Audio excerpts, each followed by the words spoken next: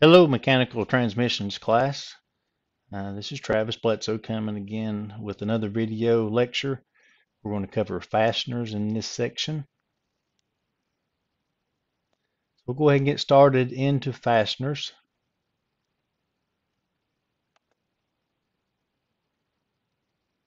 All right, screw threads.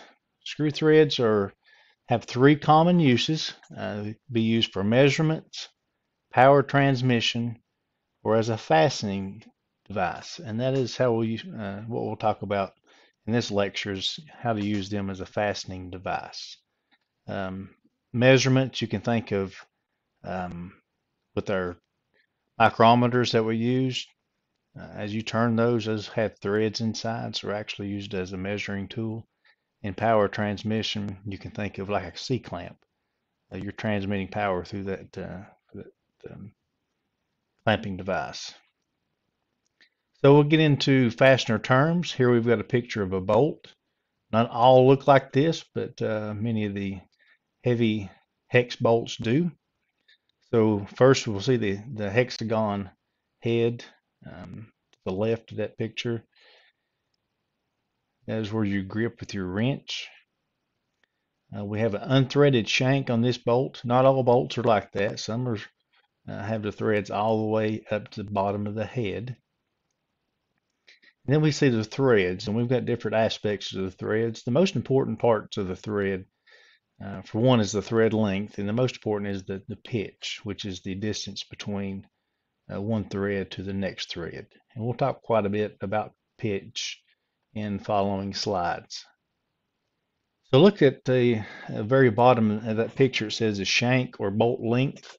So notice that the bolt length of this particular bolt is from the bottom of the head to the end of the bolt. So that is how you measure most screws and most bolts. There are the ones that are countersunk, the flat head cap screws, that you measure from the top of the head. Now we'll look at those in some later slides. Just want to point that out. You measure the bolt from the bottom of the head. Actually, the way to think of it is measuring the bolt for whatever recess is down inside of the part that you're putting it in. So if it's a countersunk screw, you're going to countersink it down into the screw and you're going to count the head as part of it. So we'll talk more about that later. Another aspect of these bolts is the diameter. So you've got the different diameters. You got pitch diameter, the radius diameter, which is a minor, and then you've got your major diameter. And so that's what we want to focus on is the actual diameter of the bolt is a major diameter.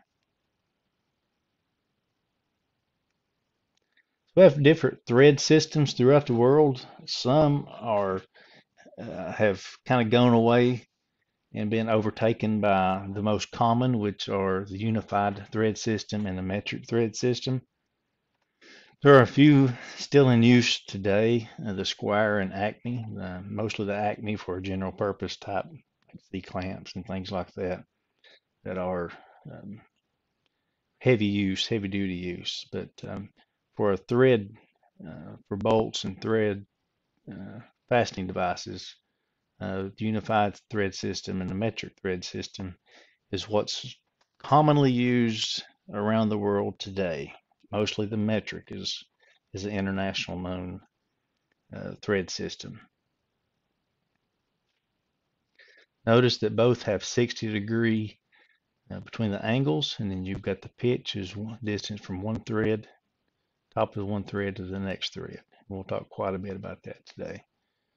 So thread terminology. We've got the thread angle, which is commonly 60 degrees that I just mentioned, and the pitch is defined as the distance from one given point on one thread to the corresponding point on the next thread, which is kind of crest to crest, top to top. That's very important when you're looking uh, for a particular bolt or screw to screw into either a nut or into a piece that you have threaded. You need to know the pitch, the distance that because it's different for different size bolts for the different diameters, different and metric and standard are different. So we'll talk a little bit more about pitch in the next coming slides. So lead is the distance the thread advances in one revolution. So that can change by your pitch distance. So here's another view of how do we look at pitch.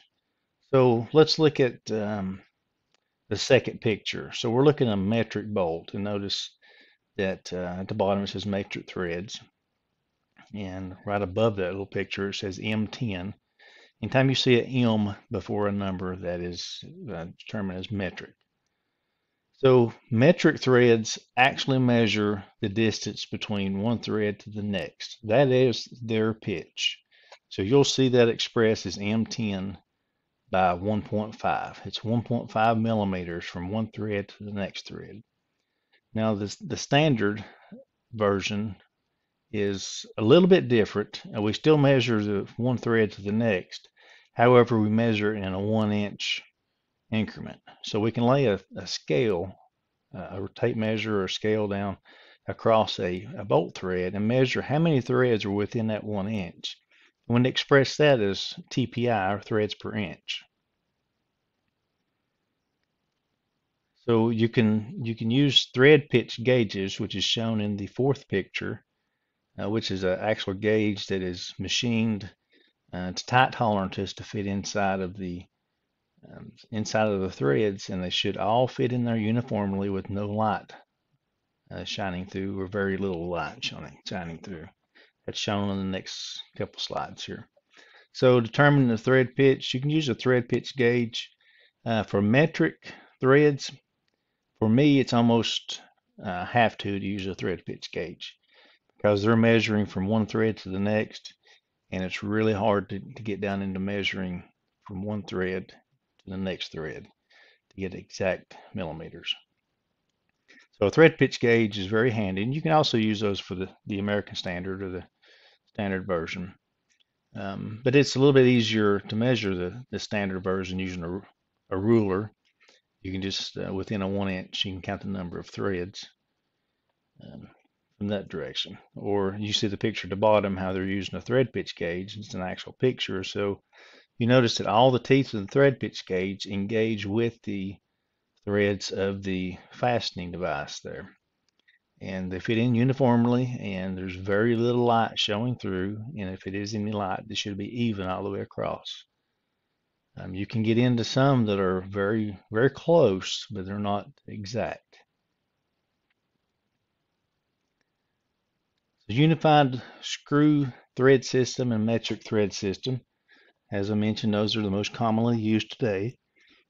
The unified thread system is recognized in the United States, Canada, and Great Britain, though it is decreasing, has been decreasing for many years. The metric thread system is an international thread system that is used in all countries to some degree. Still, the standard in our country is the standard or the unified screw thread system. Now let's look at the unified screw thread system. It's broken down into really two categories, but there's a third category for special circumstances. So we've got a unified national coarse and a unified national fine, and that is the number of threads per inch. So your coarse threads are going to have fewer threads per inch, and the fine threads, of course, are going to have more threads per inch. The unified national special is going to be somewhere in between that. So if you've got a coarse thread and a fine thread, they both have pros and cons to those. That's the reason we have both. So if you're creating a device that you you have certain characteristics of the bolt that you need, but the fine or the coarse doesn't fit, that you can have a company create a unified special thread. So it may be somewhere in between the fine and the coarse, and that's totally unique to the application.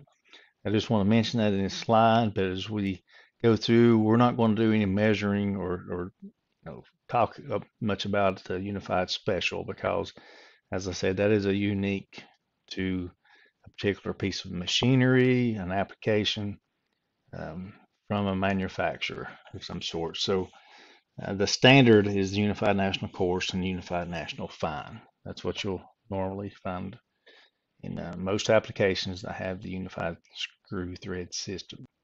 The metric thread system, as I mentioned, is used in all countries. Um, United States, Canada, and Great Britain also recognize the metric thread system because it's been used in so many industries, especially the automotive industry. It's basically all converted over to the metric thread system.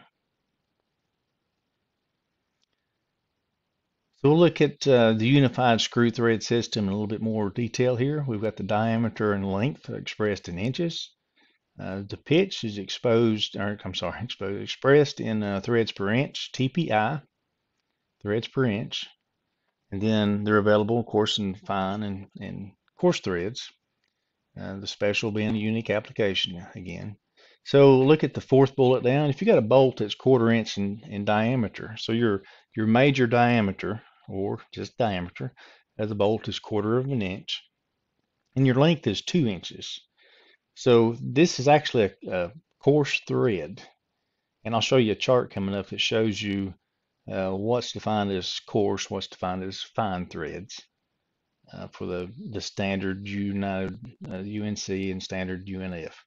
So a 1/4 is your coarse threads, and you're going to express that in. If you look at the bullets below that, so you got 1/4 inch major diameter, 20 is the number of threads per inch, and then you've got 2 inches the length. You're going to express that when you go buy a box of bolts, or you go to Lowe's, start looking at the shelf at how it's written into their labels. You're going to have a 1/4-20. That's 1/4 inch diameter dash 20 threads per inch, and an X by 2 inches long, UNC. You may not always see the UNC, that depends on where you're at, where you're buying from. They may put that on, may not. But a 1/4-20 is a very common screw, and it's the coarse thread. So a 1/4 inch fine thread is going to be 28 threads per inch. And if you notice at the bottom of that little section, we got expressed as a 1/4-28 by 2 UNF, Unified National Fine.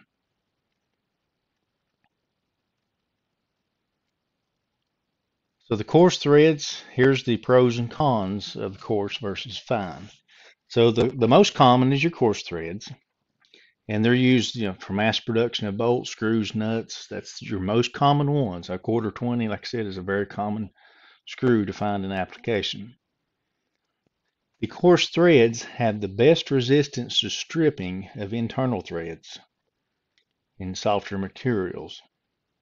So the reason being is because you have more thread engagement with your coarse threads. If you take your fingers and just stick from your right hand to your left hand and stick your fingers in between the other fingers and try to press them in, that's how those threads are trying to engage.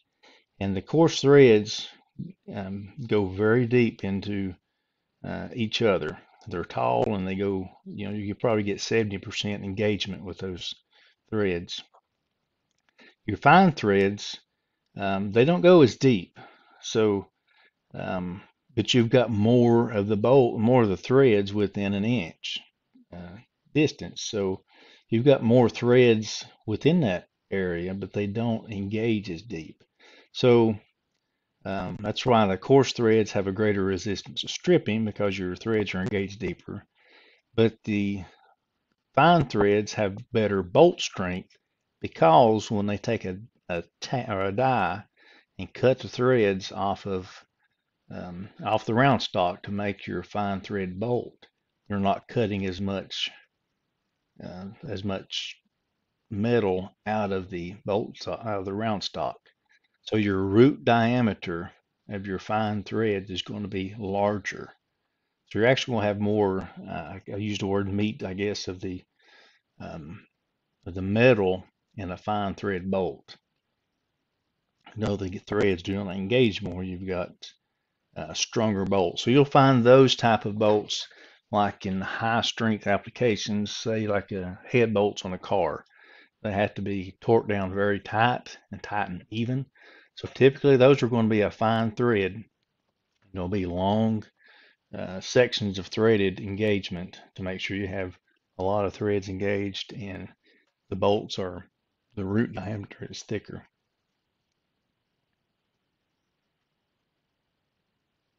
So this is a picture I just put in this slide deck. It's kind of show, let me get my mouse going on here. So the quarter 20 we talked about. So here is the quarter 20. Hopefully that's showing up on your screen where I'm circling with the mouse. So quarter 20, that is your coarse thread. And here below that is the quarter 28. Now this chart is by Starrett and it's a decimal equivalent. It's a tap drill size chart. And you should have saw this when we drilled in our first lab. We drilled some holes and kind of looked at the chart and figured out how I think it's a 3/8 hole that we drilled, and we used a 5/16 drill bit. So if you notice, and we was talking about the thread engagement, notice that for a coarse thread, we're having to drill out the hole more.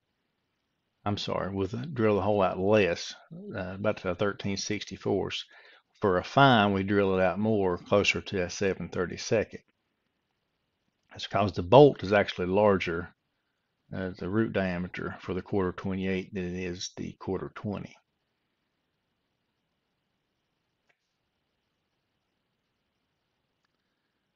So the metric thread system, the diameter, pitch, and length, they're all expressed in millimeters. So as I mentioned in an earlier slide, if you see an M at the beginning of it, so we can get the mouse in here, so we've got to M10. If you see this M, that's going to designate that it's a metric. So you'll know right off when you see M10 or M5 or M12. That's how it's going to be expressed. So the pitch, as we talked earlier, is the actual distance between two threads, from the peak of one to peak of the other thread. And it's really hard to measure with a ruler, so that's where the thread pitch gauges come in handy. So there are fine and coarse threads in the metric system as well. I've got a slide right after this that kind of shows the difference in the coarse and fine threads. So our example here, we've got a metric screw that's 10 millimeters in diameter, has a pitch of 1.25 millimeters, which is distance between the threads, and the length of it is 20 millimeters long. So the nomenclature, if you buy a box of bolts, this is what should be on the side: M10 by 1.25 by 20. So you've got diameter, pitch, and the length. Now remember, on the standard thread system, they're expressed in the same order. You've got diameter, pitch, length. However, the thread system, as I mentioned, the unified thread system is measured threads per inch, TPI, instead of the actual distance, but in order, in the same way: diameter, pitch, length.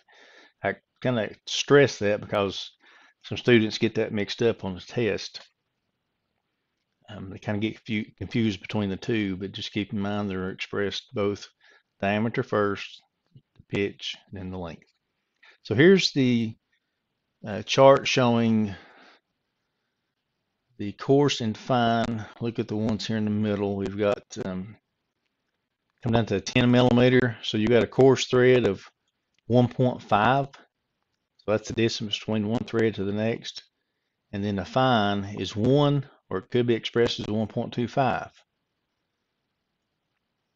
And we come into, say, a 20 millimeter is a 2.5 as the coarse, and the distance for the fine is 1.5. Off to the left side, you'll notice that we've got, let's go back to the quarter inch example. Quarter 20 is your coarse, quarter 28 is the fine thread.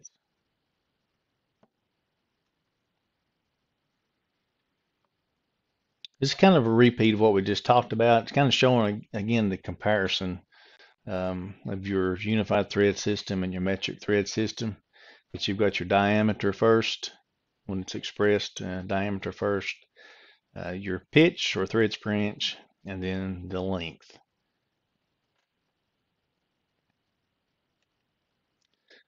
So most threads are right-handed threads, meaning when you turn them on, they're going to go clockwise to tighten, counterclockwise to loosen.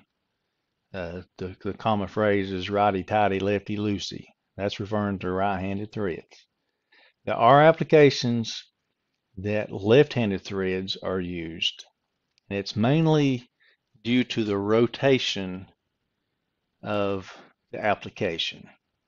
So you want your rotation to actually want to influence tightening of the bolt. And the best example to use for this example, or this, I guess, express this example is um, pedals on a bicycle. That's a simple, common thing that everybody, who's probably used a bicycle, but the pedal on the right side has right-handed threads, and the pedal on the left side has left-handed threads. And it's because as you're pedaling, as that rotation goes around, you don't want the force of that rotation, particularly if the bearing starts to get tight inside of the side of the pedal. If the bearing starts to get tight, you don't want it to start unscrewing that thread, that pedal from the crankshaft. So they have left-handed threads on the left side, which is going to encourage tightening of the bolt, and then right-handed threads on the right side. There are some other applications that's just left-handed threads, just to make sure you don't get things mixed up, like propane tanks. The older style propane tanks with that had the female threads on the inside, and you had a hose or adapter had the male threads that went in. That's the older style. Those are left-handed threads, and it's just so you wouldn't interchange that with another type of um, connector.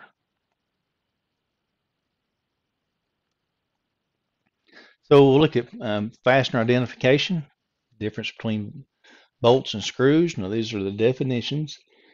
For a bolt is an externally threaded fastener that is inserted through holes in an assembly. And the definition for screw, is an externally threaded fastener that is inserted into a threaded hole and is tightened by turning the head of the screw. So basically a bolt is going to have a nut on it, and a screw will not. A screw is going to go into a piece of metal or an object that has threads already cut into it. I sometimes use the word bolt and screw interchangeably, but that's the actual definition. The externally threaded fastener inserted through holes in the assembly has a nut on the back side for bolt. So through screws, for maximum thread strength, the minimum thread engagement should equal 1.5 times the screw diameter. 1.5 times the screw diameter. So for a 1/2 inch bolt, you should have 3/4 of an inch thread engagement to get maximum strength out of it. So carriage bolts, we're going to show a lot of different types of bolts after this. We're starting here. So we've got carriage bolt. It's got a round head on it with a square body underneath the head. These are typically used to fasten wood parts together. So as you drill a hole through the wood, and as you tighten down, you put the bolt through, and then you tighten down the nut, and then the nut starts pulling the square head down inside of the wood, and that keeps the bolt from turning, and that way you can tighten the nut down, and because you don't have anything to grip it with on the upper side, on the head side. Another common place you'll see these are like swing sets. They're kind of like safety bolts where they have the rounded head. So particularly beside of the swings and things, they'll have a lot of the swing sets today are metal, and they'll have metal holes punched in to it, or square holes punched in to where the square underneath the head of the bolt can fit into that square notch into the metal tube of the swing set, and then you can tighten the nut down on the opposite side, and that way there's no exposed head or sharp edges that can cut. So these are called carriage bolts. So socket head cap screws, these are going to be the strongest of all the head designs. They're an Allen wrench type head, a hex, insert a hex tool. The height of the head is equal to the shank diameter. So we've got the low head cap screw shown at the bottom, which is, similar as the socket head cap screw. They're just not as strong. Just the head is smaller. Same, use the Allen wrench to tighten those or loosen those. The flat head cap screws. These are the ones that are recessed or countersunk. So these are designed to go flush with the application. These are the ones that you measure from the top of the head to the end of the threads. That's the whole length of that bolt or screw. I'm sorry, for the screw is from the top of the head to the bottom of the screws. And the angle of that head is 82 degrees. Off to the right, you'll see this tool. I just snipped that in there a few minutes ago before I started this to show this is a tool that's actually used to countersink your metal for the head to rest down inside of. We have button head cap screws. If you look, the top of the head just looks just like a button. They're pretty neat looking if you use those in certain applications. They are used with an Allen wrench to tighten or loosen. The socket shoulder screws, these are typically used as pivot points or axles for parts that rotate around. So only the threaded part right here is engaged into your part. It bottoms out at the bottom of this shoulder or bottom of the shank. These are ground to certain tolerances. So you'd have maybe a wheel running on this section right here that's rolling around it. I've seen these a lot in applications where you've got pneumatic cylinders. As they extend out, they have to pivot just a little bit, and as they extend and retract. So pneumatic cylinders could be mounted onto those wheels, different applications. So here's just a slide showing you the different types of heads, head designs for screws.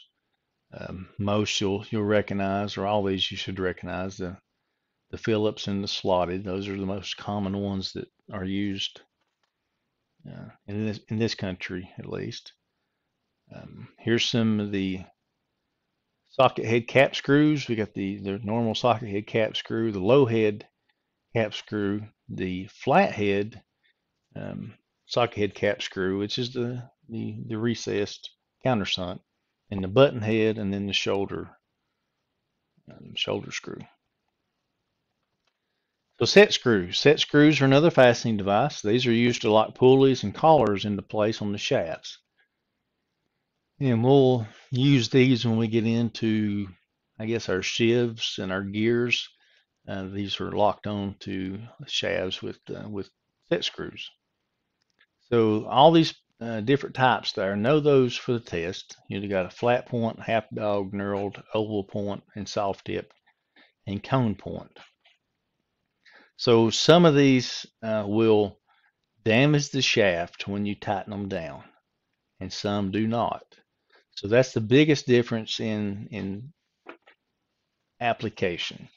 So like the flat point, you can use those for frequent adjustments. They do not damage the shaft like, say, the knurled would.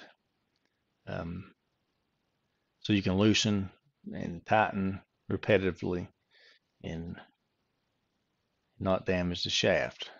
Got a better slide right here that shows what they actually look like. So your flat point, just what it is, it's a flat point, pushes down on the shaft. do minimal damage. The oval point is the same way. It's probably do less damage than the flat point. Cone point, now that's going to start pushing in the shaft and it's going to make a center punch indention into your shaft. It's probably going to grip a little bit better. Your half dog is actually, it doesn't tighten down on the shaft. You drill a hole in the shaft and that little point will go down inside of that hole of the shaft. So that's going to keep everything locked together. And you've got a soft tip, which has a brass end. Notice down in the bottom right, you have knurled. Those have like serrated edges along the tip. Now that's definitely going to cut into the steel. No, in the steel shaft. When you tighten that down, you want to have a permanent connection there. You can loosen it up and remove it, but then you're going to have damage to your shaft that you're going to have to file off. So here's another chart showing for set screws and the best application for those. You've got the type of set screws along the top row,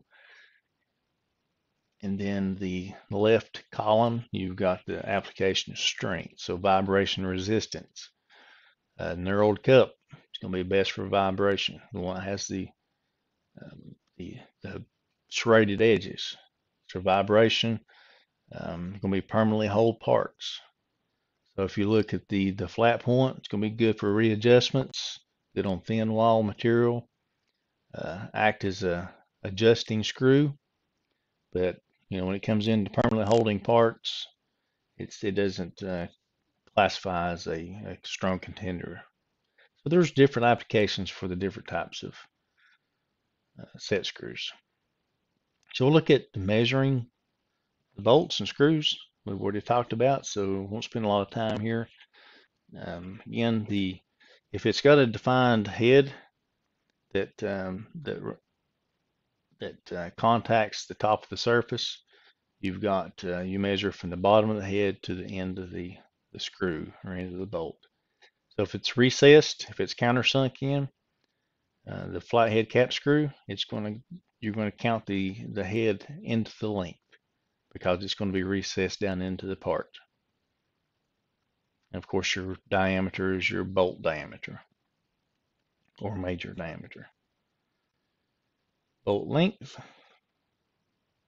bolt diameter. Okay, bolt grades and classes. Now this is talking about the hardness of the bolts. So there's some that are softer steel, some are hardened steel. Of course, the hardened steel is going to be a lot more expensive, and they're going to be more dense, be heavier. So you want to pick your bolt for your application. You don't want to spend an outrageous lot of money on bolts you don't need. That's grade 8 bolts. Your most common that you see are grade 5, which is a really strong bolt. So look at the head markings on the chart there, about in the center of the slide. You got a column there that says head marking. So if it has no marks on the top of it, and this is just talking about the standard bolts, unified thread system bolts in the top section. The bottom section is looking at metric. So if it has no markings on the head, it's a grade 2 bolt. It's a load medium carbon steel, and that shows your strength there, your tensile strength before it breaks. Look at grade 5. That's the next one down. It's got 3 tick marks on the head. So you have greater tensile strength before it breaks. Then a grade 8 is going to be, will have 6 tick marks on the head.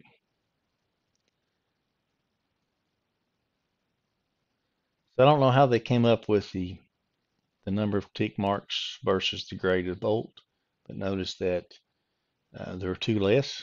So a grade 5, 2 less than that is 3 tick marks. A grade 8, 2 less than that is 6 tick marks. If you look down to the metric, you've got 8.8, 10.9, 12.9. So the metric bolts are going to have a number stamped into the head. That's another way to identify a metric bolt. If it's got a number stamped on the head, that's a metric bolt. So a grade 5 is comparable to the 8.8 um, 8.8 classification bolt.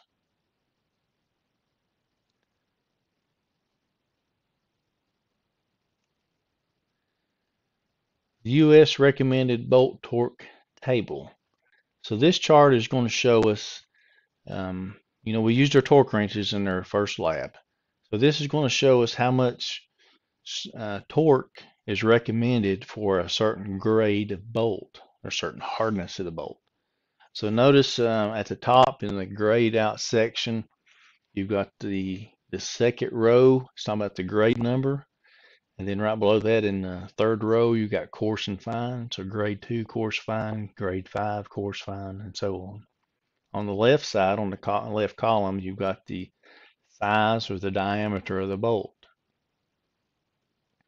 So let's come down to a 1/4-inch bolt. We can look at let's say a grade 5 1/4-inch.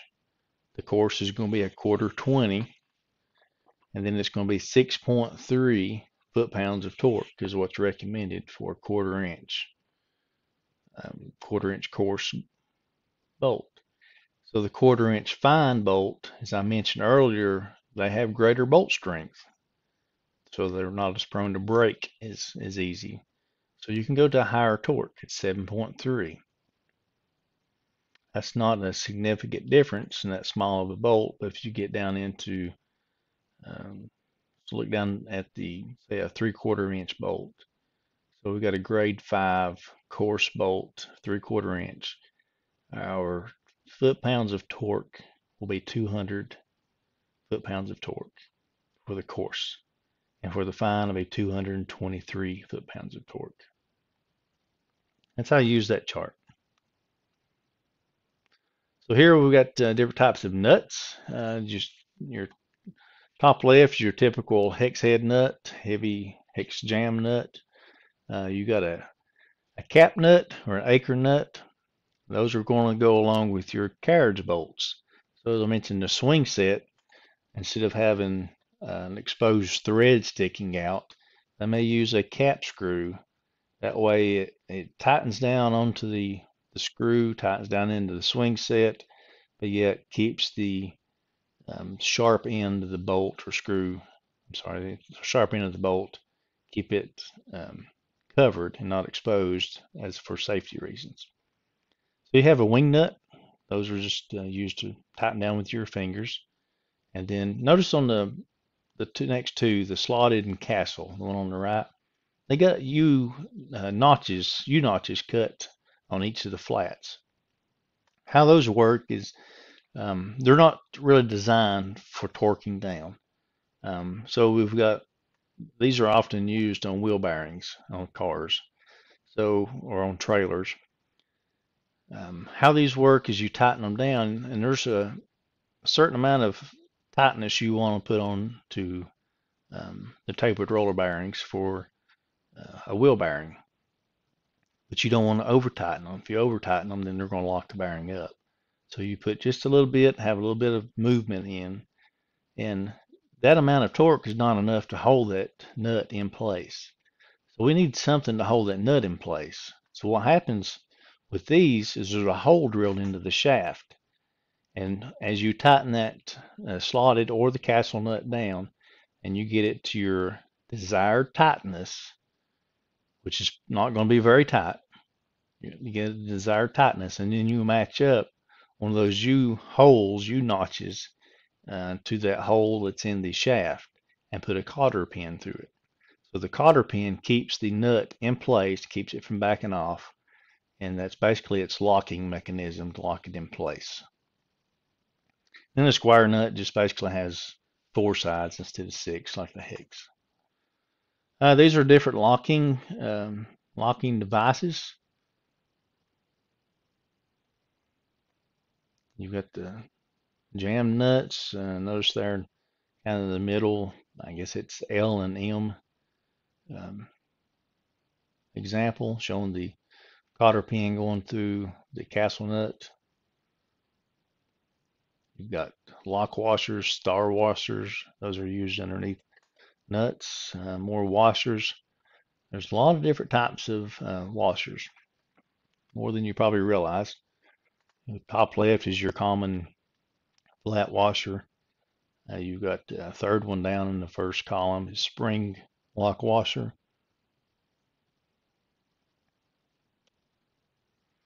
These are non-threaded fastening devices we'll talk about now. So dowel pins is a non-threaded fastening device. These are used to accurately position parts. They're not necessarily used to connect two parts together as far as clamping or tightening. They're for alignment. A really good example for that is like you're putting heads onto your car engine. Typically they'll have dowel pins sticking up to get everything lined up. So the dowel pins are sticking up, you put the head on, that lock, that kind of sets it in place, and then you put your bolts in to tighten it. So there's a lot of different applications where dowel pins are used. Dowel pins can be used to permanently connect parts together.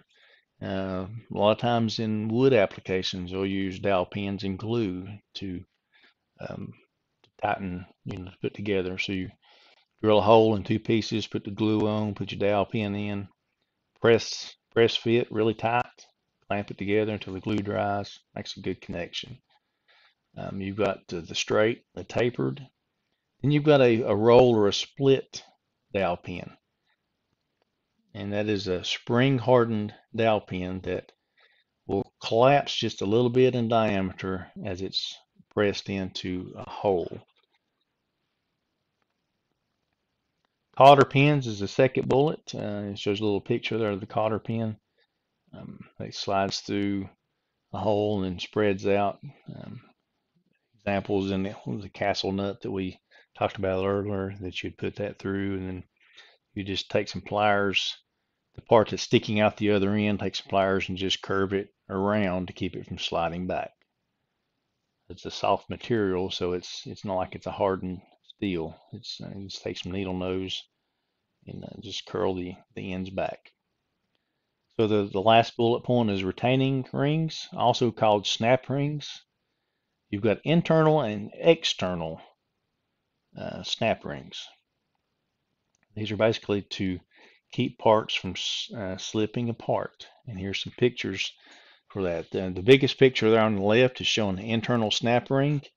So you've got say a bearing that slides in, then there's a notch that's milled into the inside of that housing, and you use a pair of pliers, which is shown in the top right corner.